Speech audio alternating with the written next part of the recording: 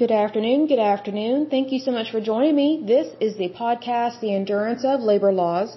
I am your lovely host, Lesley Sullivan, and today is episode 99, and we are going to take a look at the Superfund sites located in the state of Maine. But first of all, let me give a big shout out to my listeners. So a big shout out to Indiana, Illinois, Massachusetts, British Columbia, Texas, New York, Oklahoma, and Virginia. In terms of countries, the United States, Canada, and the Russian Federation. Okay, so let's go ahead and start on this one. This is very interesting. Maine is a very beautiful, I was going to say country, but a state, getting my words mixed up. Maine has done a really good job of not having too many Superfund sites. And from what I can tell, they don't have any that are going to be added. So I don't see any that are being proposed. I do see that they have already cleaned some up. So let's go ahead and start on this one here. So first I'm going to go over the ones that are currently active in the state of Maine, and then we will finish this podcast with the ones that are deleted and good to go and cleaned up. So these are the ones that are currently active. The first one is Loring Air Force Base. It is located in the county of, I'm not sure how to pronounce this, but Aroostook, AroostOok. And let's see how many people live in that county. Let's see, there's 67,105 people living in that county. The issue at this Superfund site is groundwater is contaminated with volatile organic compounds, also known as VOCs, such as trichloroethylene, TCE, and fuel-related compounds, including benzene, toluene. Soil contains significant amounts of fuel, oil, polynuclear aromatic hydrocarbons, also known as PAHs, PCBs, and various VOCs. Surface water and sediment contaminated with VOCs, PCBs, PAHs, and heavy metals. This one was added to the list February 21st, 1990. The next one that is current and active in Maine is Brunswick Naval Air Station, It is located in the county of Cumberland, and their population is 303,069 people live in that area. The issue with this one is waste and chemicals from pesticides, ordnance, firefighting foam, and uncapped landfill. I don't know what an uncapped landfill means, but if it's a landfill, that's not a good thing. It was added to the list July 22nd, 1987. The next one is McKinn Company. It is also located in the county of Cumberland. It was added to the list September 8th, 1983. The next one is Callahan Mine. It is located in the county of Hancock. Hancock County has 55,478 people living there. And the issue with this one, it just says mining tailings. I'm not exactly sure what all that means, but it's bad enough that it's considered a Superfund site in the United States. This one was added to the list September 5th, 2002. The next one is Winthrop Landfill. As we've seen in the past, landfills and anything that is municipal tends to be pretty bad in terms of dumping site and waste sites. This one is located in the county of Kennebec. Kennebec County has 123,642 people living in that area. It doesn't tell me what the issue is, but it was added to the list September 8th, 1983. The next one is Union Chemical Company, Inc. It is located in the county of Knox. Knox County has 40,607 people living there. It doesn't tell me what the issue is, but it was added to the National Priorities list on October 4th, 1989. The next one is Eastland Woolen Mill. It is located in the county of, I'm not sure how to pronounce this, but I think it's Penobscot, and it's Penopscot. And that county has 152,199 people living there. It doesn't tell me what the issue is with this one, but I do know that it was added to the National Priorities list July 22nd, 1999. The next one is West Site House Corners. It is also located in that county that we just mentioned. It doesn't tell me what the issue is, but I do know that it was added to the list September 29th, 1995. The next one is Eastern Surplus. It is located in the county of Washington. Washington County, as of 2010, which that's a little outdated, but as of 2010, has 31,095 people living there. It doesn't tell me what the issue is with this Superfund site, but I do know that it was added to the list June 17th, 1996. The next one is Portsmouth Naval Shipyard. It is located in the county of York. Let's see, it doesn't give me a population for York County, but I do know that this one was added to the list May 31st, 1994. The next one is SACO, S-A-C-O, Municipal Landfill. Again, when it's a landfill, it tends to be pretty bad. This one is also located in the county of York.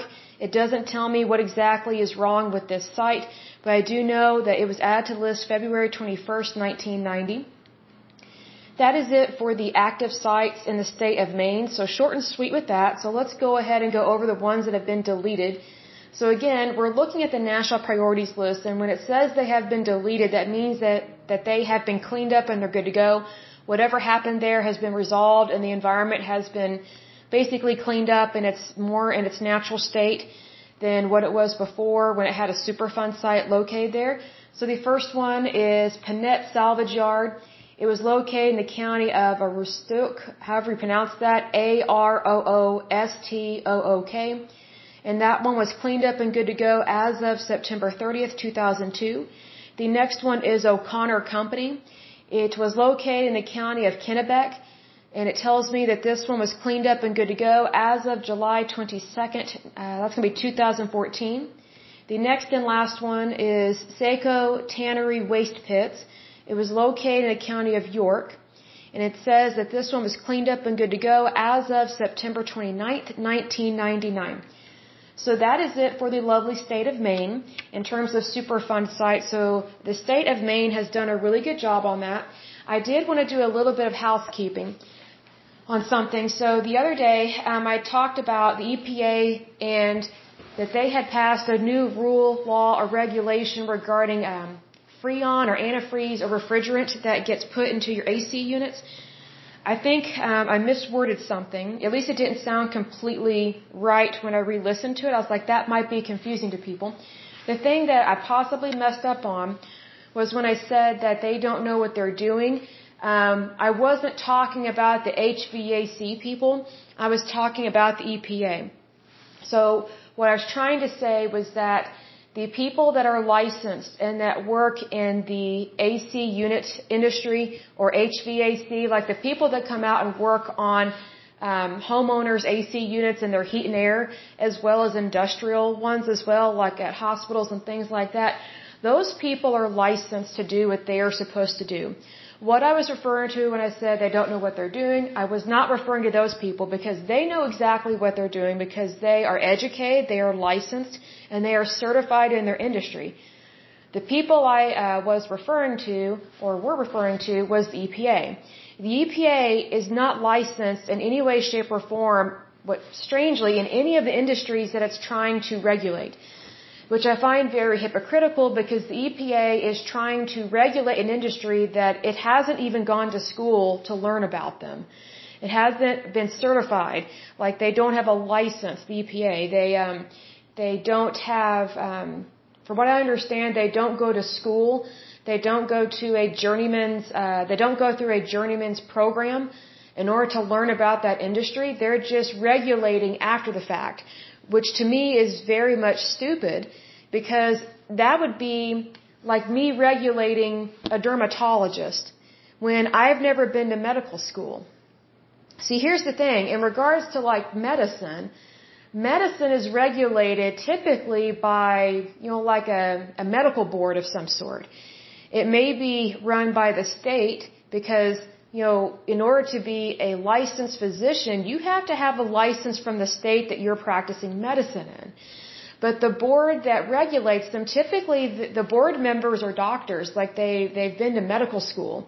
They have some type of medical training and they have some type of licensing, so that way they know what they're talking about. When it comes to the EPA, they're not heat and air. They're not plumbers. They're not, car mechanics. They're not people that actively understand or have ever worked in these industries. They're just regulating them after the fact. It's kind of like, how do I describe this? It's kind of like when you have a relative in your family. It's called the one-upper. It's like you have a really interesting story that you're sharing at like Thanksgiving dinner or Christmas dinner, but you've always got that one relative that one-ups you on the story, but yet they don't really know what they're talking about, and they're trying to compete with what you've gone through, even though their story doesn't even match in terms of relevance. That's what I'm talking about. So the EPA is kind of like the one-uppers of the relatives that we have in our families, that they just don't understand that, hey, if you're not licensed in the industry, maybe you should not be giving advice. That was my point. So I apologize if that came out the wrong way. Sometimes I go back and I re-listen to my podcast just to make sure I covered everything, and I thought, well, that wording did not come out the best way. So I want to make sure that I give credit where credit is due, because that's very important to me. And I want to make sure that I'm speaking the truth on this stuff, because it's very important to be honest and good and true in what you say and in what you do. And I want to make sure that people understand that electricians, they go through a lot of training. It is not easy being an electrician. They go through a lot of training, and they have to do continuous education, and it's very hard work. Like, I cannot see the professional paper pushers of the EPA actually crawling through someone's attic to try and correct a lighting problem or an electrical problem. Like, I just can't see anyone in the EPA doing that, because most of them are professional paper pushers. Mind you, they have a job to do. Hopefully they are doing their job very well. But at this point, I think the EPA has overstretched its power of authority, and they're targeting people that work in the HVAC industry, and I think that is a mistake. Because when you target an industry that you have no business being in, it just makes it very difficult for them to do their job and for them to do it well. Because what I imagine is going to happen is that the more people realize the huge increase in price hikes that is happening with this, the more people are not going to want to get their units fixed, or they're going to try and fix it themselves. So, and plus there's going to be a lot of black market products because of this. See, that's one of the things that the government kind of initiates sometimes when it has these federal agencies that are not really paying attention to what they're saying and doing, and they don't understand the ramifications and the repercussions to what they do. So, it's one of those things like, if you restrict a drug that is normally prescribed for a certain condition, people are going to do what they can to get that drug if they need it. They just are. They don't care if it's black market. I mean, I would care, but I mean, some people, when they're desperate, they're desperate. So it's one of those things that sometimes the government creates a bigger problem than what was happening before. An example of this is gun violence. Like in Chicago and in other places within the United States, almost every place that has the strictest gun laws in the country has the most gun violence and the most horrific crime rates. And the reason for that is because just because you make something illegal, that doesn't mean that people that are committing those crimes illegally are going to stop. It's just going to increase them, and it's going to make those people more money, because they're the only ones with the guns, the people that are doing this illegally. So, in regards to the EPA and what they're doing with refrigerants and freons and antifreeze and all that stuff, whatever the right word is, they're just causing a bigger problem as opposed to trying to solve an issue.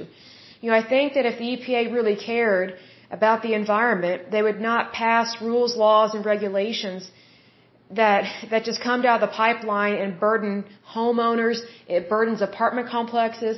It burdens the people that actually work in HVAC, because then they get accused of charging too much money, and they're telling people the truth. Hey, the cost of this product and service and this good has gone up tremendously. We have to charge what we have to charge.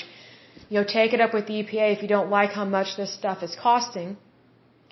It's just one of those things that, the EPA, if they really wanted to make things better, you find an appropriate substitute that costs less money, not more. And also, if the EPA really wanted to help, they would reach out to different people within the HVAC industry, like heat and air, and from homeowners and from people that own small and large businesses that actually work in that industry, and ask them, okay, what do you think would be a good substitution? Because, I haven't heard that the chemical they're talking about, and I'll do some more research for a next podcast, but I haven't heard that there was actually a problem. I would think that if there was a problem, we would have heard about it. especially since, we're doing this podcast. But I haven't heard of an issue with anything to do with HVAC chemicals or the products that they use, things of that nature. I just think the EPA, it's easier for the EPA to target the small guy as opposed to going after the bigger fish. Because the EPA, they have figured it out that it's easier to go after citizens and get money from them as opposed to going after big corporations. So that's why they are outlawing one chemical or substance so that way taxpayers have to pay more money. It's easier to get money out of citizens than it is to get money out of businesses. I would think that would show the corruption and greed of the EPA. Also, I would think that the EPA, again, if they really cared about people, they would reach out to people that actually work in that industry and take it very seriously what they say and what they do. And realize that, hey, the EPA is not the be-all and end-all. It's really just a guideline. It's just a guidance type mechanism. It was never meant to take over industries. It was never meant to do that. It was meant to help people, not burden people. But anyway, I just want to make sure and clear that up just to make sure that everything is on the up and up. And to correct myself on that, again, I apologize if that came out the wrong way. But, I have no doubt that my listeners are very patient, very kind, and sincere people anyway, because you guys are awesome. And you guys, to me, you are the cream of the crop of my audience. So I greatly appreciate you. So for the next podcast, we will either go over another labor union or discuss these Superfund sites in the state of Maryland. But until next time, I pray that you're happy, healthy, and whole, that you have a wonderful day and a wonderful week. Thank you so much. Bye-bye.